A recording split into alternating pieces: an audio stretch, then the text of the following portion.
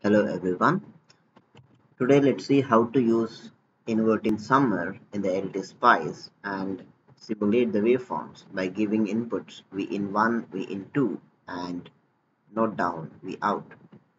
So V out is given by the formula as shown here, minus R2 by R3 into V1 minus R2 by R4 into V in 2.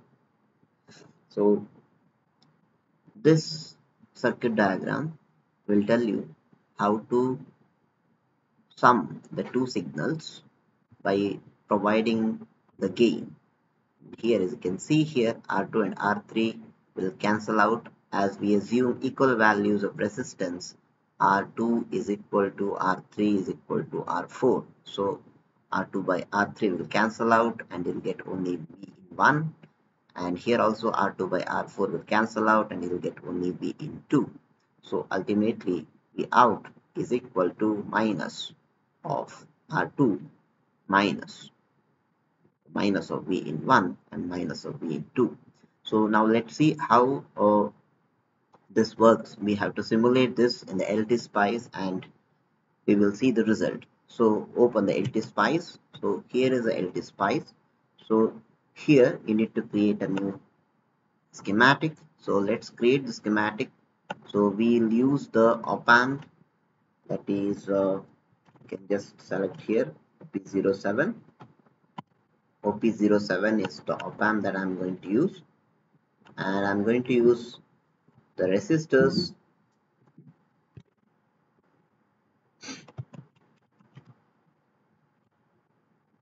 So if it's more, delete all these, and okay, we will use only one of the OPAMP, and I need the resistors here. So click here, and resistors direction you can choose by using Control R. We want it to the inverting terminal, so two resistance I will use, R1, and here I'm going to use R2 and R3. Okay, so we can move this later. So yeah, so you can use this hand symbol to move around.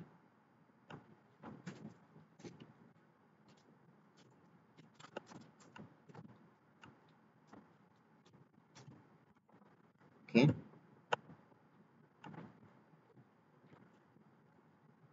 so another, so let me rearrange these components. So let me drag it. So I want my R3 to be here and I want R2 to be here.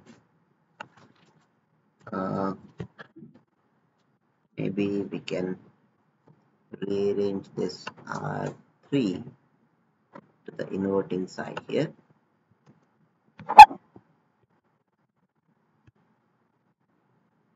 Okay,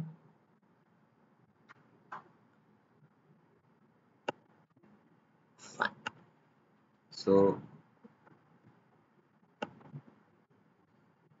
okay, now I need some inputs, so we need to add inputs. So just click here and say voltage, get here voltage.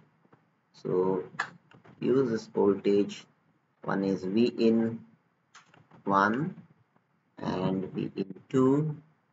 Also we need supplies for this OP07, positive supply, also one more negative supply. Let me connect it over here. That's it. I will just move this little aside.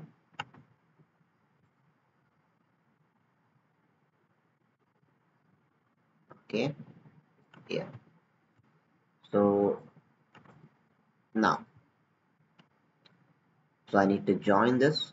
So you can have a wire here. So use this wire and join these R1 and R2 together as per the schematic. Just look at the schematic how you want it. So you want this V in 1 and V in 2 to be connected to two resistors and then connected to the inverting terminal. So I'll be following the same thing. So I'm going to give it to the inverting terminal, and R3 is connected to the inverting, and the other end supposed to go to V out, and V in 1 should be given here, and V in 2 should be given to R2, and I will connect these terminals of input to a common point, and obviously that is ground. So now, okay, so I need to put the ground as well here. So use this ground here, one more ground, and I need also plus terminal to be grounded and also the supply to be grounded. So I will use 3 grounds. So obviously all are same. Okay, so now take a wire again and connect this plus to this point, and this is my negative supply, will go to minus, and other is a positive supply. So let me put it somewhere else.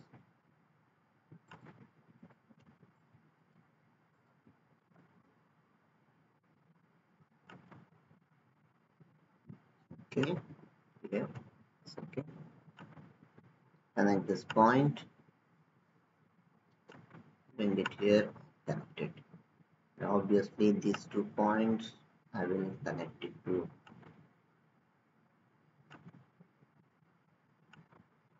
all negatives are connected to a common point.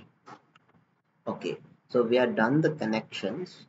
So as per the schematic over here, so we connected V in 1 to these two resistors input and R2. So labeling, if you want to change, you can have the same labeling as well. So for that you need to right click over here, so and you can choose the resistance value. So this is 2.2k, and this is also 2.2k, and R3 is also 2.2k.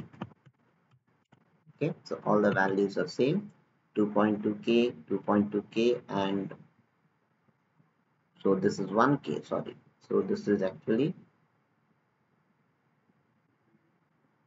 1k is given. So but if you want to get inverting summer with the equal values, obviously it has to be, so it is R2 by R3,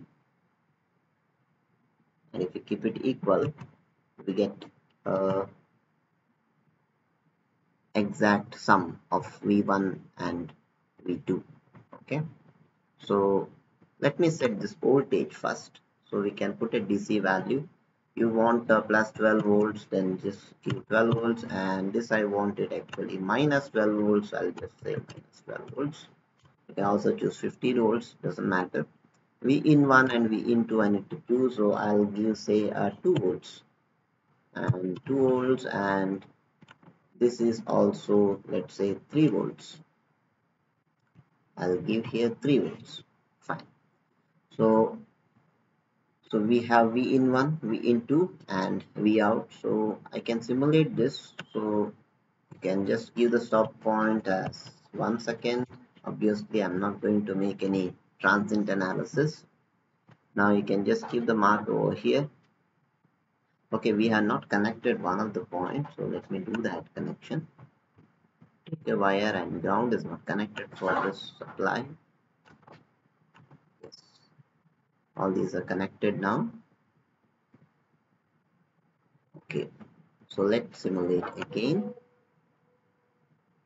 So let me keep this point here, that is V in 1, which is 2 volt, and V in V2 is 3 volt here, and we get V out. Obviously, according to the theory, it should be minus 5 volts. We can see here our answer is almost equal to 5 volts, which is